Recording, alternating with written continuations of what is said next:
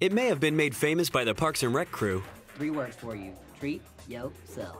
but the mantra has since been heavily adopted by millennials, which might at least on the surface seem to feed into the millennials are bad with money blah blah blah stereotype. But according to Fidelity Investments' 2018 Millennial Money Study, that might not be true. The survey found that while 86% of millennials do, quote, treat themselves to purchases made strictly to bring them joy, spending on average $110 a month in doing so, it's not necessarily reckless spending. Fidelity's Senior VP of Digital Planning and Advice said in a press release, there are a lot of assumptions that millennials only live in the moment, but our research debunks that. They are balancing their current health and happiness with their financial futures. You hear that, Mom and Dad? That frivolous trip to Thailand was to balance my current health and happiness. And the survey did find that most millennials are treating themselves to experiences over things. And half reported dollar for dollar balancing that treat yourself mentality with saving for the future. But the survey also found that 63% admitted that social media and seeing others living their best lives influences their spending as well. So I guess at least part of that millennial stereotype is true.